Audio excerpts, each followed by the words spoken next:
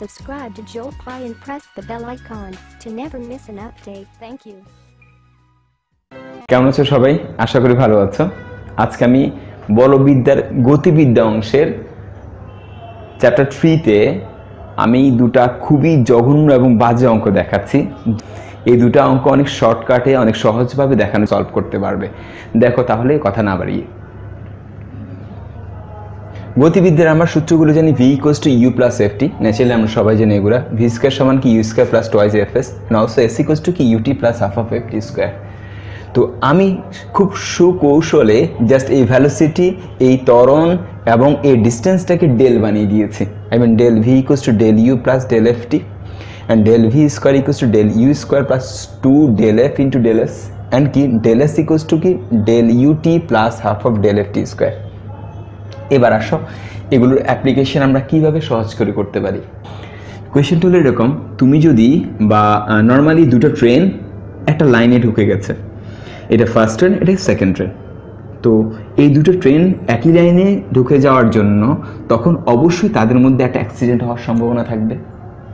তো অ্যাক্সিডেন্টটাকে বা সংঘর্ষ এড়ানো সম্ভব কখন হবে তার জন্য আমাদের বইতে লেখা আছে কি তাদের সংঘর্ষ এড়ানো সম্ভব হবে তখনই যদি u1 - u2 square = 2 × f1 + f2 × x হয়। তো u1 u2 কি, u1 হল ফার্স্ট ট্রেনের ভেলোসিটি, u2 কি সেকেন্ড ট্রেনের ভেলোসিটি, আর f1টা কি যে ফার্স্ট ট্রেনের অবশ্যই মন্দন, আর f2 কি সেকেন্ড ট্রেনে অবশ্যই ত্বরণ। কারণ তুমি বুঝতেই পারছো সেকেন্ড ট্রেন যত বেশি ত্বরণ দিবে আর ফার্স্ট ট্রেন যত বেশি ব্রেক চেপে মন্দন দিতে পারবে ততই তারা সেফ থাকবে। তাহলে আমরা ধরে নিচ্ছি কি যে ত্বরণ f1 হলো মন্দন হিসাবে সেটা কি হবে -f1 লিখতে হবে, আর সেকেন্ডটার ত্বরণ কি হবে আমাদের f2 হবে। আর এদের ডিস্টেন্স যথারীতি এই টোটাল ডিস্টেন্স প্রথম ট্রেনের জন্য s1 হবে আর সেকেন্ড ট্রেনের জন্য এটুকুন s2 হবে, এবং এদের ব্যবধান থাকবে কি বইতে দেওয়া আছে x মিটার। তার মানে একটা ট্রেন অপর ট্রেনকে দেখতে পাবে তখনই যখন তারা পরস্পর থেকে x মিটার দূরত্বে আছে এই প্রশ্ন মতে।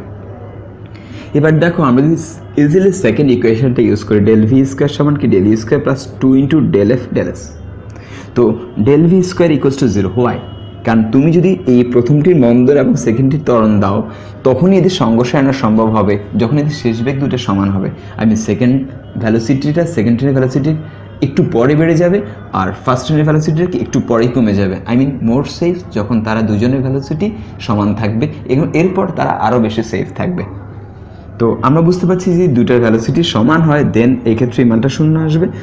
u1 u2 এর মান আমি বসিয়েছি এবং ত্বরণ দুটি যে f1 - f2 আছে সেই ক্ষেত্রে ফার্স্ট ত্বরণের মানটা অবশ্যই আমাদের মাইনাস বসাতে হবে। কেন? কারণ প্রথম গাড়ি বা প্রথম ট্রেনটি মন্দনে থাকবে বলে f1 এর মানটা মাইনাস বসাতে হবে, আর f2 = প্লাসই থাকবে, সমস্যা নাই। আর এই মাইনাসটা আমাদের সূত্র মাইনাস, আই মিন ডেলের মাইনাস।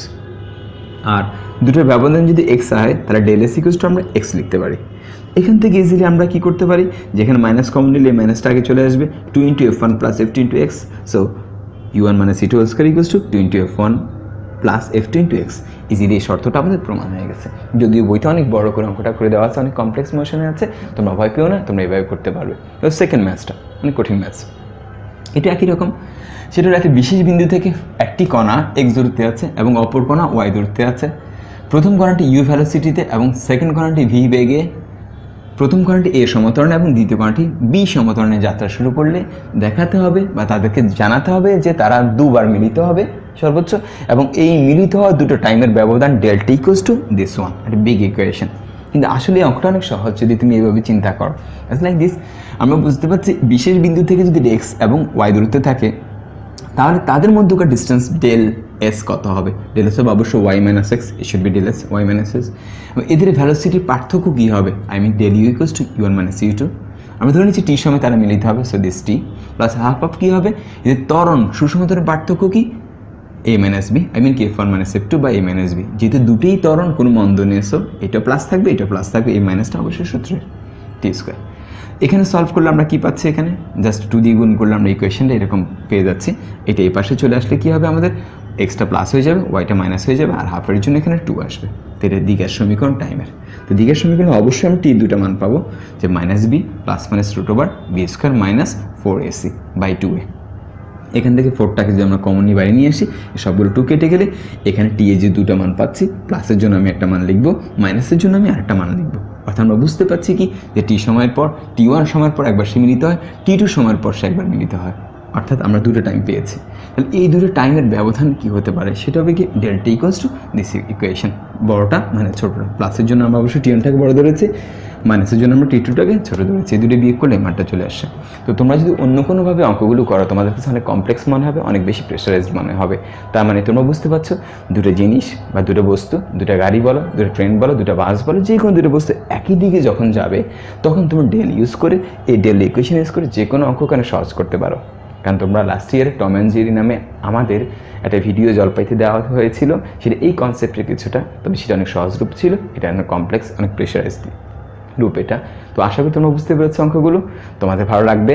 আর ভালো লাগলে অবশ্যই তোমরা শেয়ার করতে ভুলবে না, ফ্রেন্ডদেরকে জানাবে, কারণ জানার অধিকার সবার আছে। তোমরা ভালো থেকো, best of luck, Allah Hafiz.